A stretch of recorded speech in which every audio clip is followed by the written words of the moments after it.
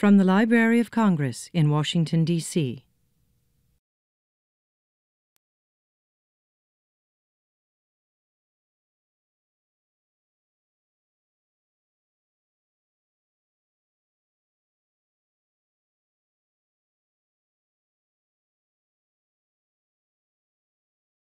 I want to apologize a little bit because of the little chaotic nature. Sometimes we have technical issues and it's out of our control. Usually we have two screens, but for some reason today we were not able to get two screens hooked up. So feel cozy, get closer, move closer if you like to. There's only one screen. This is a high-tech presentation, which means there's a lot of audio, video involved. And so you probably don't want to miss any of the video clips. So I want to extend welcome to everyone who bothered to make time during a week, during lunch hour. I know that it's difficult to get to the library and it's not the easiest thing to get here, and what a turnout, fantastic. And on behalf of Mary Jane Deeb, our chief, and Joan Weeks, the head of the Near East, I want to welcome you. Unfortunately, both of them are away, not here. This is the African and Middle Eastern division. We have 3 sections here. The Hebraic section, which focuses on Judaica and Hebrew and all materials that have to do with Semitic languages. The Near East section, which focuses on all the Arab world countries, Arabic language around the world, and Iranic languages from, of course, Persian, Pashto, Kurdish, and other Iranian languages, as well as Turkic languages, all the way from Central Asia and Western China to the Caucasus, as well as the Caucasian peoples, the Armenians, the Georgians, and other Caucasus peoples. It's a big division. We represent over 80-something countries, and of course we have the African section here also as well, which deals with sub-Saharan Africa. It's a huge division. I'm hoping that this will inspire you to come and visit us and take in the collections that we have to offer. Without taking too much time, I want to say that this is a continuation of our Persian book lecture series, something that we started with the University of Maryland, with Fatemeh Jan, essentially the Roshan Institute for Persian Studies. And it's an ongoing partnership that's been very fruitful. It's been very rewarding, and we've had a number of very interesting lectures that are fully filmed, just like this program is. And the good thing is, once they're filmed, they're put online. It will be there forever for people to use, for students to look at, for teachers to utilize. And I see it as an electronic resource.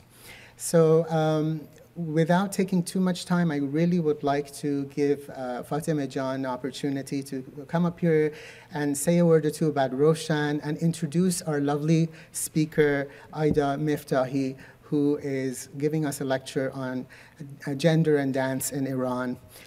Again, thank you very much for joining us. Fatemeh Jan, بفرما. قدمت رو چشم. Thank you. Thank you. Welcome, everybody. I can see that our class is coming in with Dr. Akbari, so I'm delighted that they'll be here in time for the lecture. Yes, indeed, this is a great turnout, and we're really grateful to everyone for making the time in the middle of the day to come. As Hirad pointed out, we have had a very fruitful collaboration, which started, actually it had started before I was here with my colleague, Dr. Ahmad Karimi Haqqaq, who's here with us today. And yes, so there were other things happening before I was here, but we did work on it. We had a major exhibit, which was visited by about 1 million people, and then we had the speaker series. And now we're continuing, and we hopefully, it's turning into a tradition that is clearly worth continuing. Roshan Institute, as you all know, is dedicated to the study of Persian culture, language, and literature. And so our collaboration with the Library of Congress is very, very natural, but it has been tremendously rewarding. And I cannot thank enough Hirad and Mary Jane and all the colleagues here. Let me just quickly say a couple of words about Dr. Aida Meftahi, our illustrious speaker today. Aida has been with us for the past 3 years. We hope it will be many, many more years as visiting assistant professor of history and Persian studies. And she's been basically teaching modern Iran and has created really a sensation among the students. I realize that the word has negative connotations, but in a very positive sense, people want to learn about present-day Iran, and that's because she's been connecting them with the culture, with the visual culture, as well as entertainment, as well as basically everyday life. Ida did her PhD at University of Toronto with Professor Mohammad Tawakkoli, himself a very original mind, a very wonderful scholar of modern Iran. I'm sure many of you are familiar with his work. And Ida worked on gender and dance, but it was really a much more complex study of political economy of Iran and the way the economy and politics of performance could give us a special window into understanding the version of modernity that Iranians crafted for themselves. So without further ado, please welcome Dr. Ida Meftahi for this presentation today. I also want to say that this is a book signing, so we have copies of the book that she's worked so diligently on. In the back, at the end of the program, feel free to stop by the gentleman in the back over there from our bookstore who is selling copies of her book. Thank you again. Ida Jan, خوش اومدی. بفرمایید.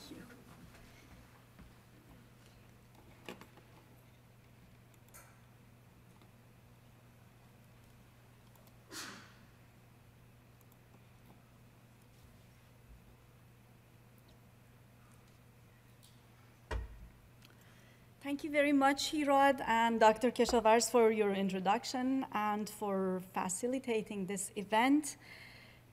Greetings, everyone, and thank you very much for being here today. It's truly a pleasure to be speaking about my first book at this remarkable place and for such a wonderful audience.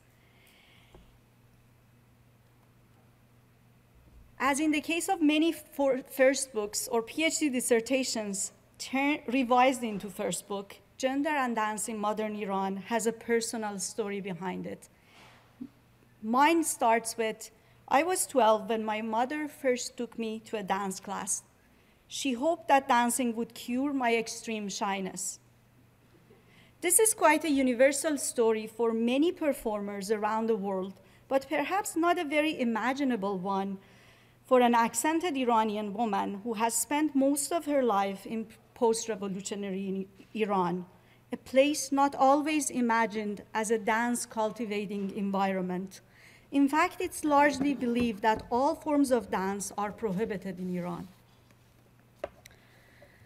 My first teachers were an elderly Armenian women who taught me a variety of dances, including Caucasian, Baltic Persian, as well as pasadobl, tango, cha-cha, and waltz, a peculiar repertoire for a teenager. When Iraq was bombing Iran, I was rehearsing dance. These classes inspired me and really didn't cure my shyness. I still struggle with it to this day. But I had to stop them for a while to concentrate on preparing for university exams. A few days after the university exams, my caring mother took me to a second dance class.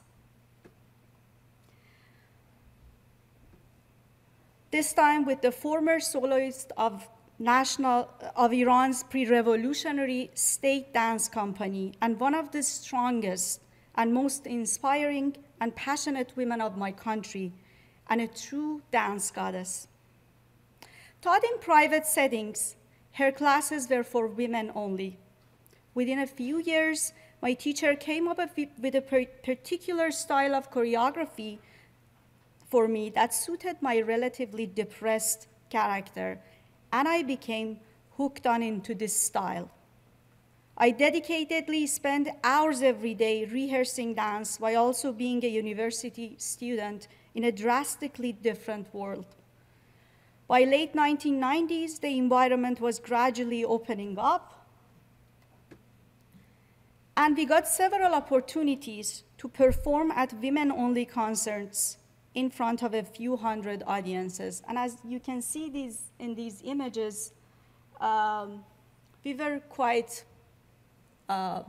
well organized and well dressed for the situation. And in one of the pictures, you can see the way she has been received by all these flowers, and all her events, still to this day, she receives so many flowers.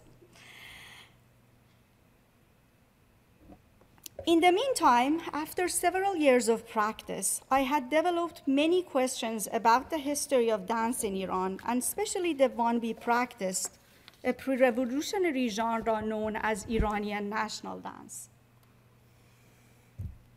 As neither the genre title nor the little information that I was given was convincing, I began dreaming of pursuing scholarly research on dance if I was ever given a chance. I dreamed of writing a book about Iranian dance. I left Iran for Canada in 2000 with my very supportive husband, who's sitting in the audience.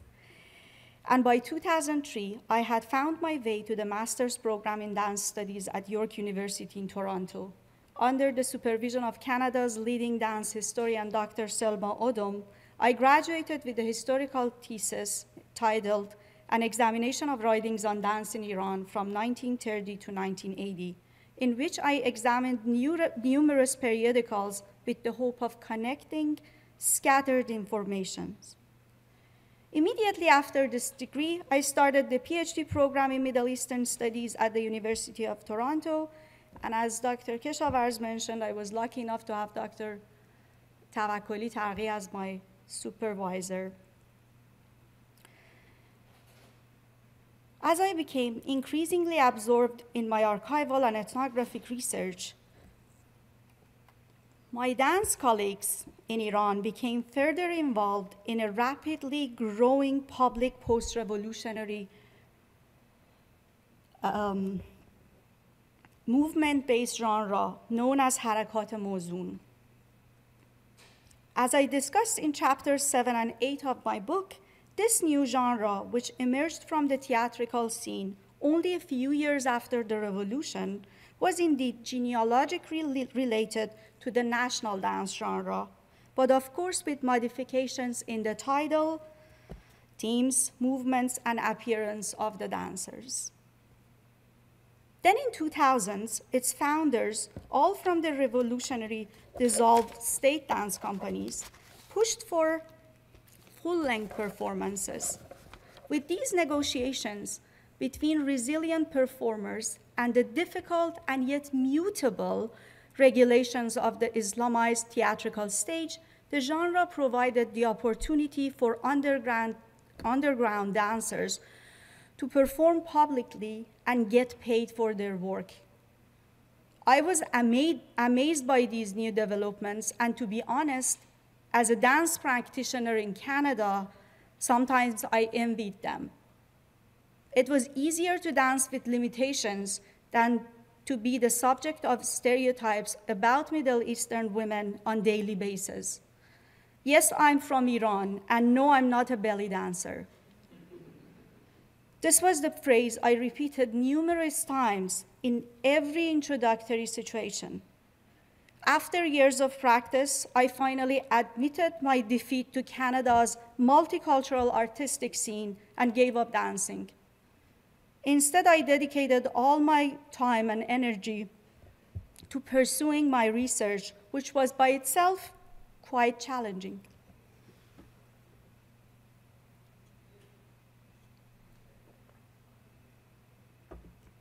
In the absence of scholarly sources on this topic, I had to rely mainly on analysis of primary sources, including the discourse on dance in periodicals with various ideological inclinations, including nationalist, Marxist, and Islamic, interviews with artists, performance ethnography, audiovisual sources, including video footages of dance and cinematic productions, and archival documents of official nature. Connecting the sociopolitical discourse on dance, music, theater, cinema, and popular culture with the stage dancing body, as well as the economic and regulatory conditions that govern the stage, I had to come up with a historical narrative around the dancing body. to trace the ways in which it was shaped and transformed throughout the century. This narrative, I argue, also reflects the corporeal history of urban Iranian women, of course, in the modern era. Conducting archival work in Iran had its own difficulties, as the term raqs, or dance, was not commonly used in the official settings. So I needed to improvise and find ways to convey it when I was in a library or an archive, which sometimes resulted in humorous situations. Despite these challenges, I have to confess that I met many people open to the idea of my research in Iran than, let's say, some of our Middle Eastern studies colleagues outside Iran. By 2010, I knew that one genre and perhaps one cultural category was missing from my research. This was the genre that, as a performer, I was supposed not to get too close to, as the cabaret dancer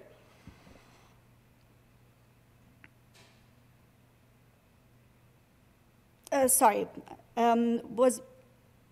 that was the pre-revolutionary cabaret dancing. This was the genre that, as a performer, I was supposed not to get close to, as the cabaret dancer represented the other, the vulgar, and the sexualized. Steeped in the discipline of the high art genre of national dance, an invented 20th century choreographic genre, which I explore in chapter 2 of my book, traced its trajectory to a glorious past as far as ancient Iran, I had learned to block out the cabaret dancer uninhibitedly. Aesthetically and morally, I assumed that she wasn't worthy of serious scholarly examination. But on the other hand, how could I ignore her when she was the most dominant and visible character of 20th century Iran, dance character of 20th century Iran?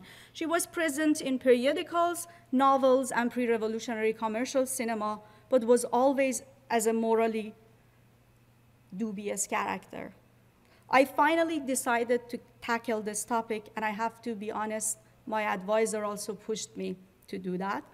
But it was always, and I have to confess again that I believe this topic became the most important contribution of my research.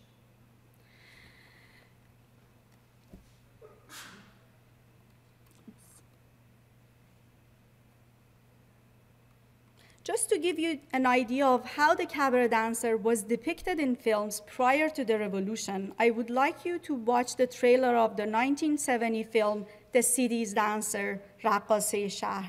While watching, please pay attention to the way the leading female role, Raqqase, was characterized. And hopefully,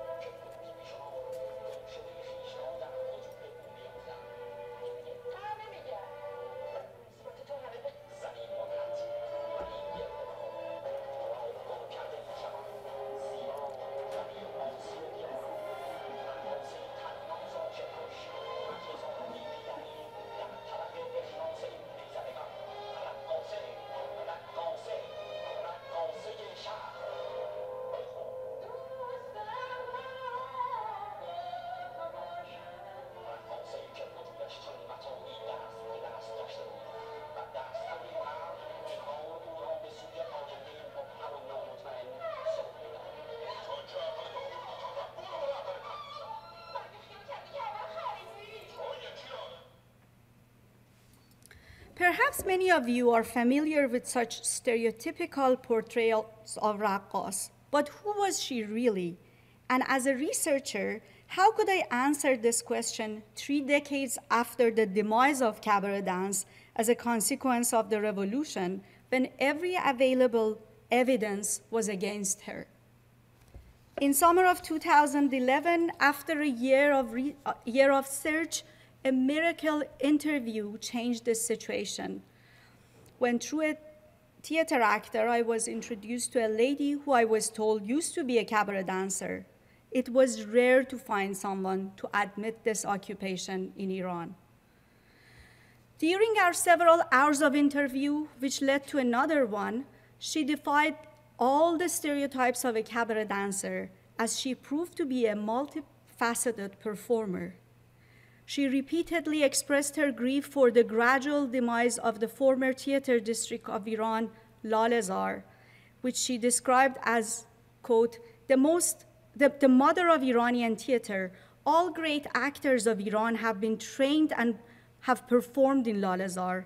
We were taught by our masters to respect the theater stage, as stage is a school for the audiences, end quote.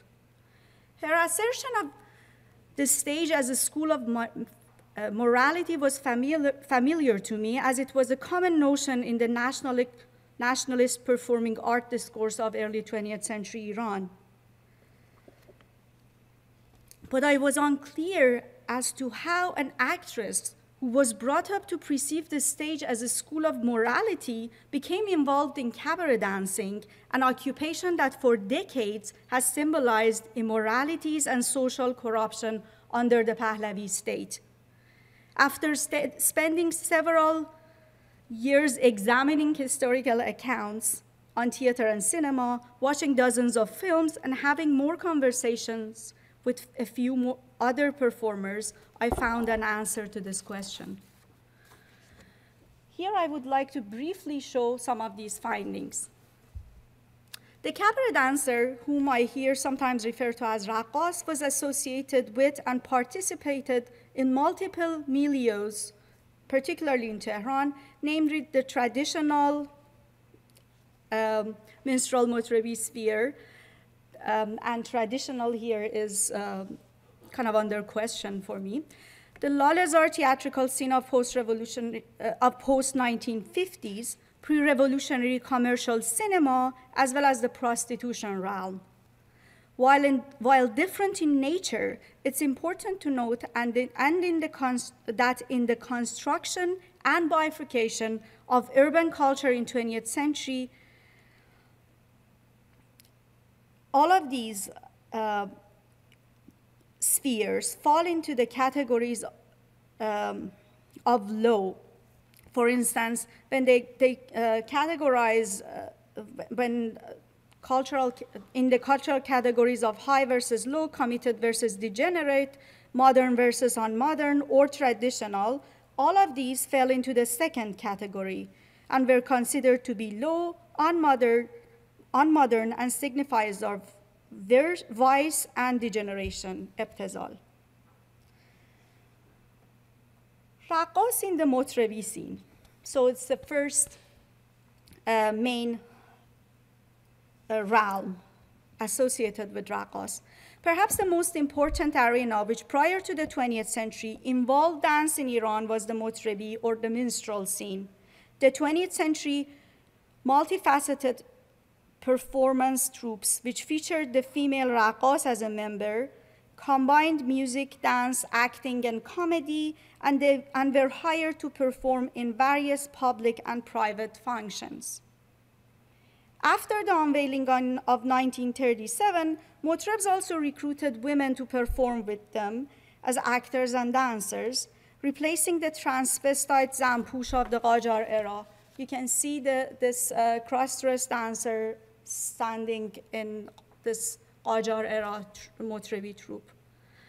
This added to the stigma that they had inherited from their predecessors as illiterate, dissolute, alcoholic, and drug addicts. Nevertheless, it was natural for those women who were born in motrebi families and for motrebs' spouses to become performers, as it was a familially constituted occupation. Raqqas in the Lalezar theatrical scene. Raqqas also joined the Lalezar theatrical scene after 1950, an era recognized to most committed theater historians as the demise of Lalezar. In fact, it's her presence that signifies the demise in most historical narratives. As I've discussed in chapter 3 of my book, this so-called demise came after a golden age of freedom of political expression, largely recognized by theater activities of the leftist theatrical figure, Abdul Hussein al-Nushin. If you're familiar, he's mostly known as the father of modern Iranian theater, but also he was a core member of the Tudeh party. This title of Golden Age of Theater in Iran was ascribed to the era between the abdication of Reza Shah and the coup. Even before this golden age, the Lal Azar district had a reputation for cosmopolitan artistic experimentation with the ideas of modernity and nationhood. For a number of reasons, which I discuss in my book, after 1950, the private sector Lal Azar Theater lost both status as a center for high art cultural production and its typical elite or middle class audience. In this time of economic hardship, the manager of Tehran Theater, which was the largest theater at the time, located at Lal Azar Street, hired some foreign dancers to perform in segments called attraction or attraction.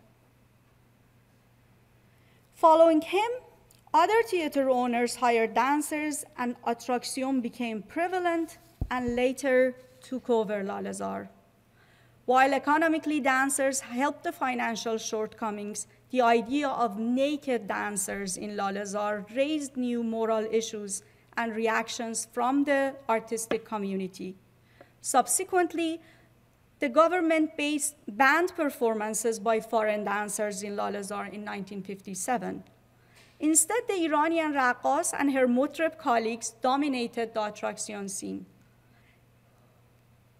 As dancing paid better than acting, way better in fact, some Lal Azar actresses, including my above-mentioned interviewees, joined the attraction scene. The main arena of activity for raqqas, however, was Tehran's nightlife, which had been expanding since 1940s, when a number of cafes and cabarets opened in various parts of Tehran, including the Lal Azar district. As I discuss in chapter 4 of my book, while the term cafe and cabaret, terms cafe and cabaret often appear together, these spaces differed greatly in terms of the quality of performance and the price of food and alcohol, as well as the class of their monde. When Tehran's nightlife was expanding in the 1950s, two groups of women were competing for this newly created occupation: foreign dancers who performed at hotels and theaters, and those Iranian women who dared to set foot on stage to perform in the locus of everyone's attention. Perhaps some of these women, including those from the Motrebi troops or those who were theater practitioners, had a performance background, but the majority of the early cabaret dancers had no expertise other than their home-based familial setting solo improvised dance or raqs mehmuni that Iranians do in parties. So these new performers had to train themselves in a variety of trendy genres, including Indian, Arabic, Spanish, and even American dance by watching films as well as each other. So I'm just gonna show you some video clips of these dances. And I assume that this is American dance.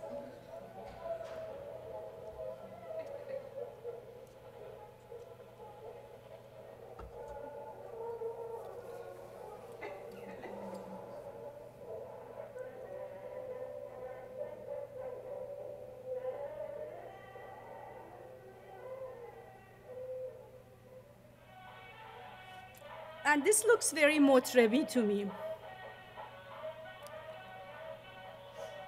as you see, she's not naked at all.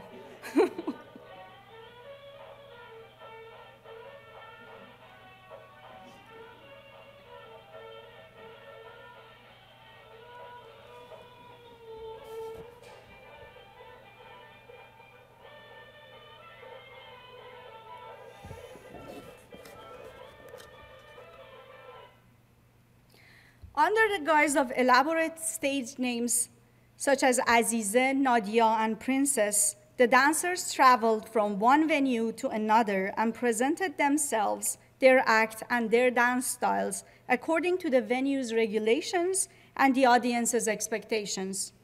As the dancers' age, beauty, on-stage behavior, and outfit also contributed to their reception, they were subjugated by their employers to some disciplinary corporeal criteria, including obligatory revealing clothing.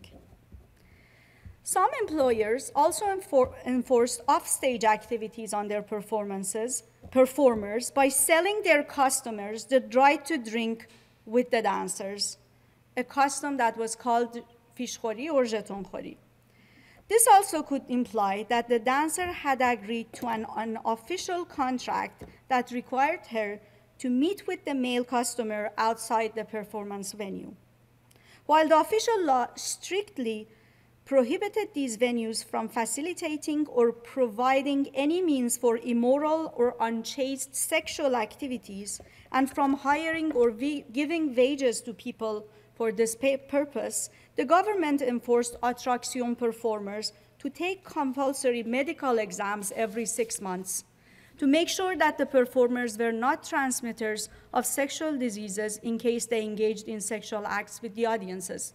Such irony in government's dual attitude is clarified in the city police or Shahrbani's classification of prostitution that recognized all female servants of Tehran's nightlife as prostitutes, thus placing the cafe and cabarets in a liminal position between performance spheres and covert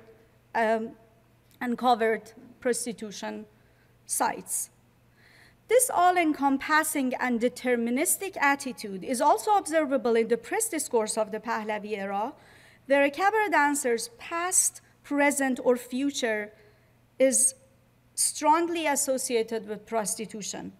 Appearing in various forms of writings, including reports and fictions, male journalists sold their papers featuring the desired image of the prostitute raqqas, while simultaneously condemning or ridiculing her. Tehran's nightlife was also publicized as a space for forgetting the day-to-day mechanistic modern life, where audience members supposedly delved into their own fantasies by watching performances. But if the nightlife was a space for forgetting and fantasizing, the pre-revolutionary Iranian cinema definitely was a space to watch the fantasy unfold. As I explained in chapter 5 of my book, Iranian cinema made use of dancing bodies from its early days, even from 1930s, but it was the cabaret raqqas who dominated the screen and whose supposedly seductive dancing body also made up for the lack of sex scenes and teased the sexual imagination of the audiences. Beginning with the production of the 1949 film Sharmsar, café and cabarets became the space which came to represent the ultimate urban vice on screen, as Iranian cinema deployed the pleasure of watching the dissolute while condemning it as immoral. The performers and the audience of cabarets were all part of this attractive spectacle of vice. By 1954, the cabaret team was already exhausted so much that film critics started complaining that most films produced to that date featured cabaret scenes. The improper insertions of song and dance segments, they claimed, damaged the storyline, that had to be paused when the on-screen cafe spectators and the cinema audiences all gazed at dancing bodies. In the cinema discourse, the dancing body was largely associated with eroticism or shahwat and nakedness, berahnegi, which were perceived as selling factors in films. Yet as dance segments guaranteed the box office sale, they were not only inserted into Iranian productions, but also into cowboy films when they were shown in Iran.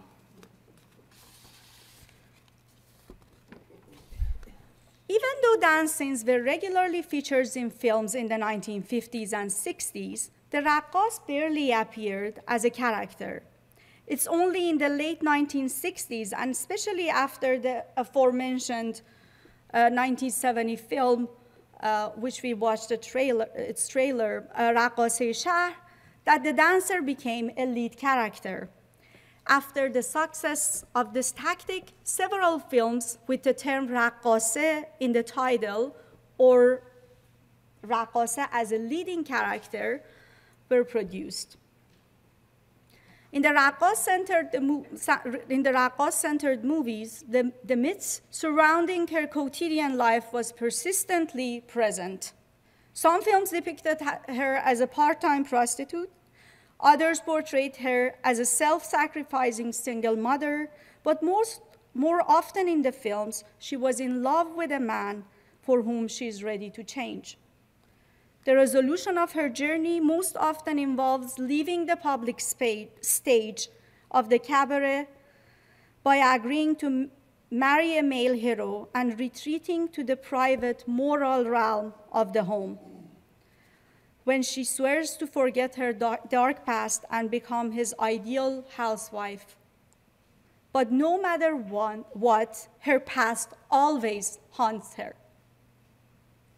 In the Iranian movies, the dancer's life story may have unfolded in different ways, but it always reproduced the myths of her offstage life, something that was locally produced in Iran.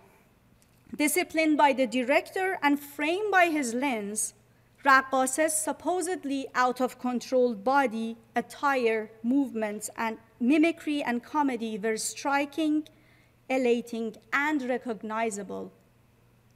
Her audience not only enjoyed her attractiveness, but also took pleasure in understanding and recognizing her, and blaming her at the same time.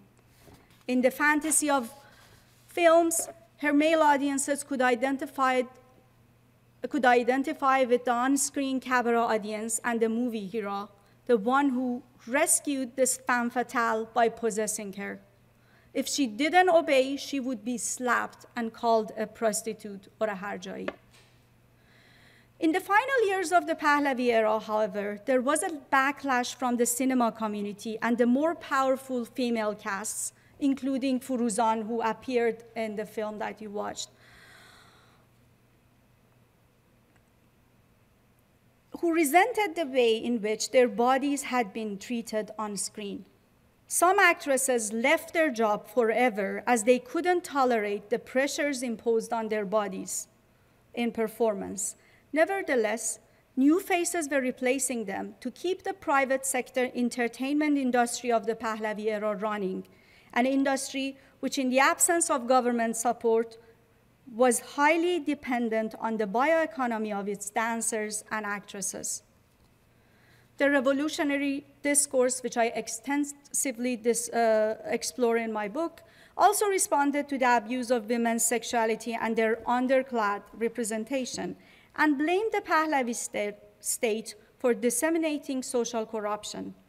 An example of this attitude is evident in an article that recognized sex, dance, alcohol, and drugs as weapons of US imperialism, through which the disinherited or mustaz'af countries were held back and weakened.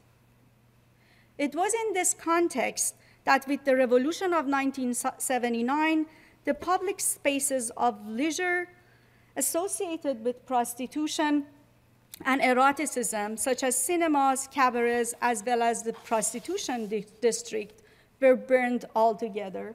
And this is one of the famous cabarets, Ufuk Talai, which was located on Lalezar Street. While some of the performing arts were disrupted for a while, they gradually found their way back to stage. Even national dance, as I mentioned earlier, was reshaped to Harakat Mozun. Nevertheless, in government's discourse, and most importantly, in the social imagination of Iranians all around the world, cabaret dance and its interconnected realms, including Lalezar scene, continued to constitute a negative and suspicious space, a contributing factor to the challenges I faced while writing about them.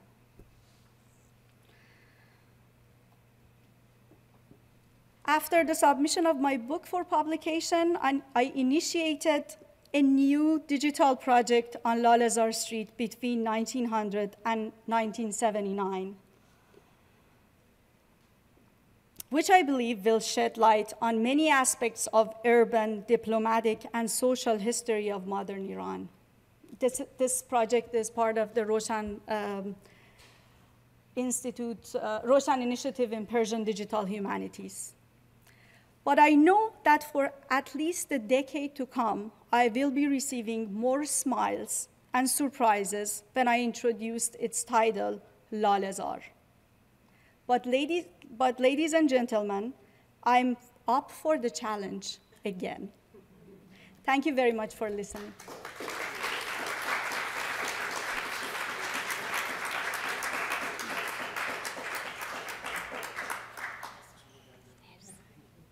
We have about 10 minutes for questions and answers, and I have a request.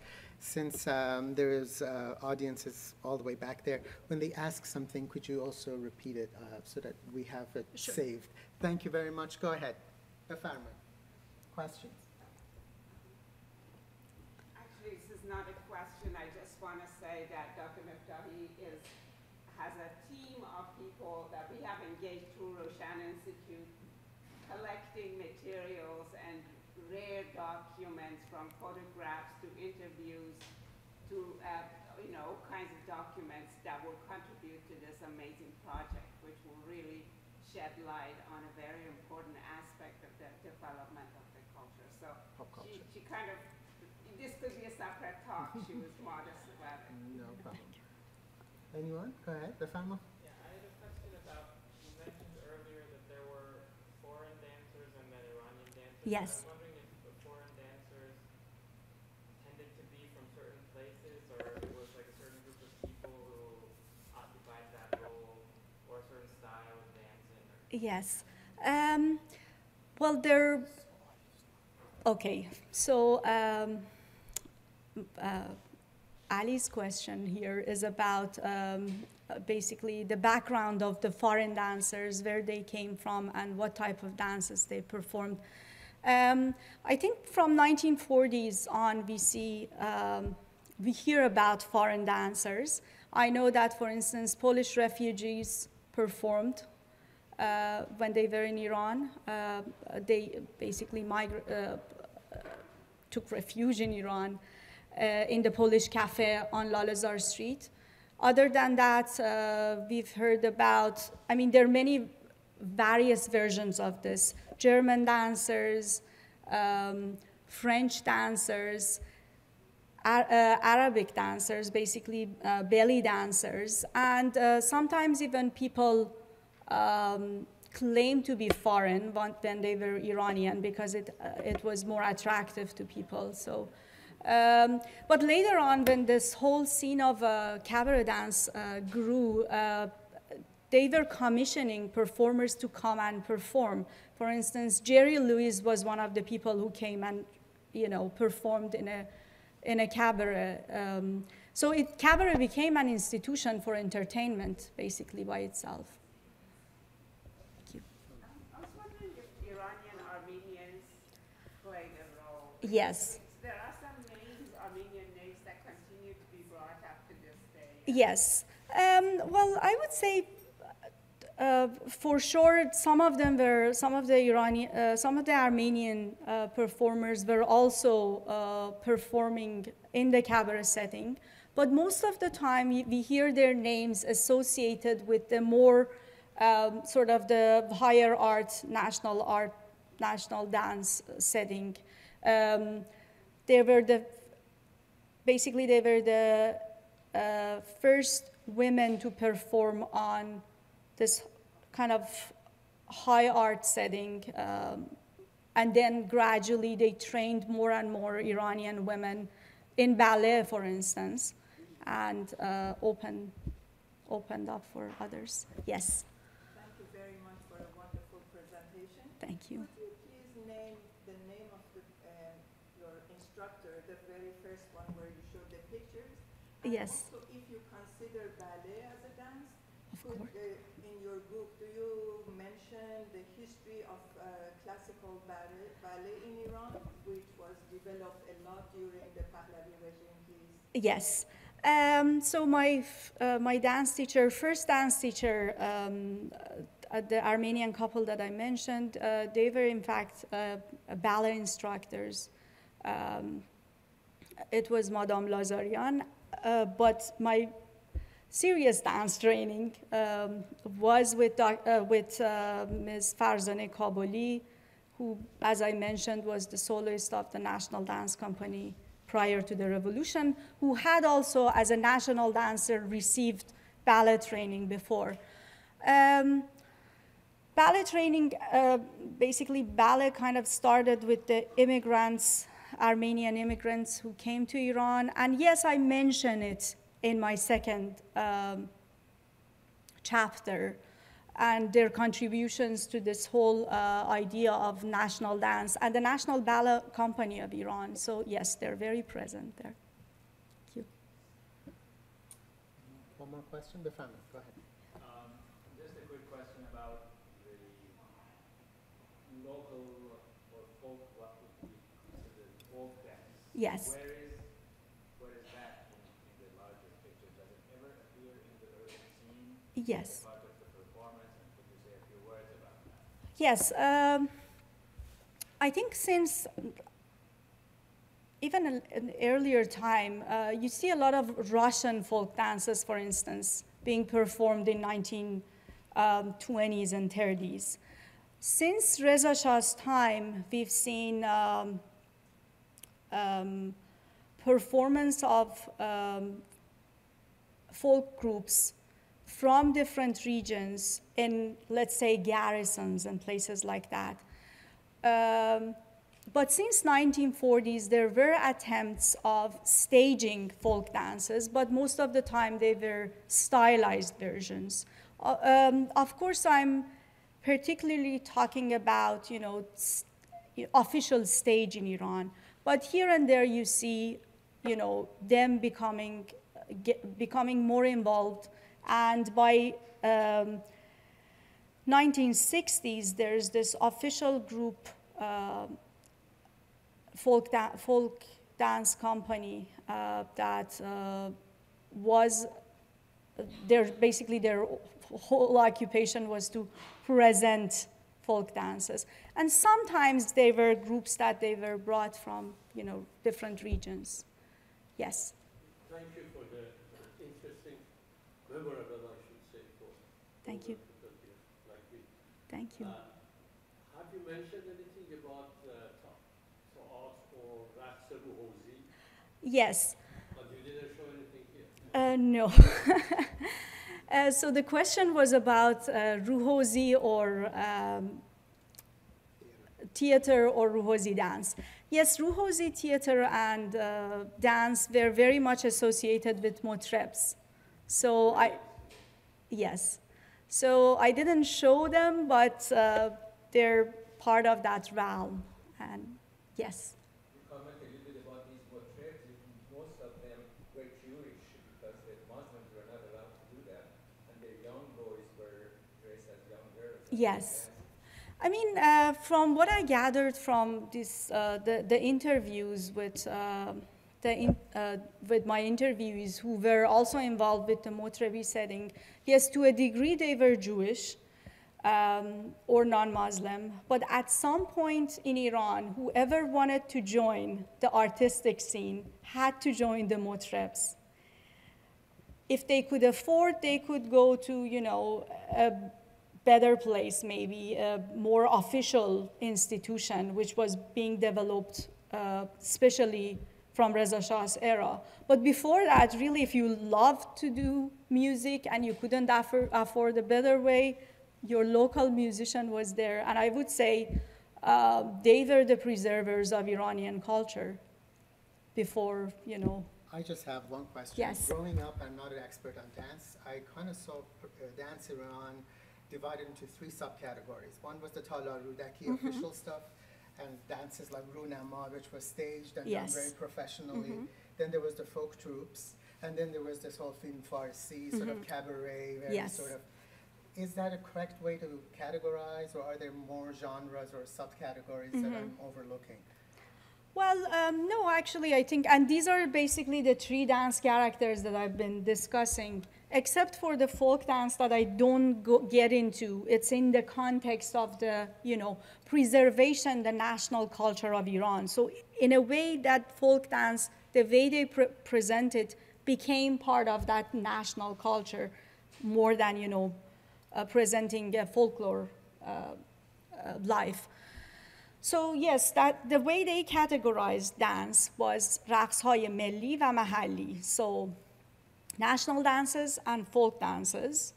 And my teacher was the soloist of Talar Rudaki, and Runama was presented by the National Ballet of Iran, which was again housed in Talar Rudaki. So they were kind of very close together. And the third category was the other. Cabaret dancer. One more question, and then we have a book signing. Befirma. Like gypsy dance in Iran, for example, where I grew up in Mazandaran, there was this village which was gypsies. And all they were doing as their job was dance and music. Is there Yes. is there a category, or can we put in the category of folk dance or anything? Well, I intentionally decided to, in my book, explore just, the official stage. But even some of the motrebs or lutis were by themselves kind of gypsy types that they, traveled. And then in the 20th century, they settled. But I've heard of gypsy dances in Khuzestan as well. And I know that they have, and I've heard that they have, some kind of similarities to gypsy dances in Iraq. So there probably, there are some connections. But as I said, I don't address it in my book. Where the so-called, what is the name of them? Kohli, yes. National folk, or the Mahalli dancers of Iran, which, as I mentioned, my teacher was a soloist. They did stage a Kohli, a gypsy dance, but I would say it was very stylized. Can I just follow up on that, because the Kohli figure then becomes, in later years, even after the revolution, she becomes the figure of a free-spirited woman who can express herself. In fact, the series of ghazals that Simil Beghani has under Kohli, this rubric of Kohli, and then they call things like Kohli, Hava Kon, spring dance, and so it becomes an iconic figure It actually, in the pre-revolutionary Iranian cinema, when they wanted to show, dancers, this style of dance, but not get into the whole, problems and complications of cabaret dance, there were like using gypsy dancers, gypsy dance characters who exactly reflected the same people. One last comment. Thank you very much, Aida Jan. On your chairs, you have little forms to help us and University of Maryland to better improve our programs for you. Please feel free to make comments. If you want to be added to our email list for getting event notices, please add your emails. We would love to hear from you. And we now have gone high-tech. We have a blog, Four Corners blog. We have an example of it on your chair. This will continue to showcase blogs about the African Middle Eastern division, the Asian division, European, and Hispanic. All the 4 reading rooms that deal with international collections. And the blog on your chair is dealing with one of our Hebrew collections, what do you call it? It's a piece on one of the Judaica material that's right now being showcased. So do us a favor and put a little bit of effort into your comments, because it really does help us improve. Now let's go to the book signing, and please feel free to buy a book from Maida and meet with her over there. She will be there to sign if anyone purchases, or feel free to come up and speak with her directly. We need to put an official end to this, because it's now 1. And researchers need to come and start using the reading room. Thank you very much, and thank you very much for making time and coming out of your busy day to this event. Thank you very much. Thank you. This has been a presentation of the Library of Congress. Visit us at loc.gov.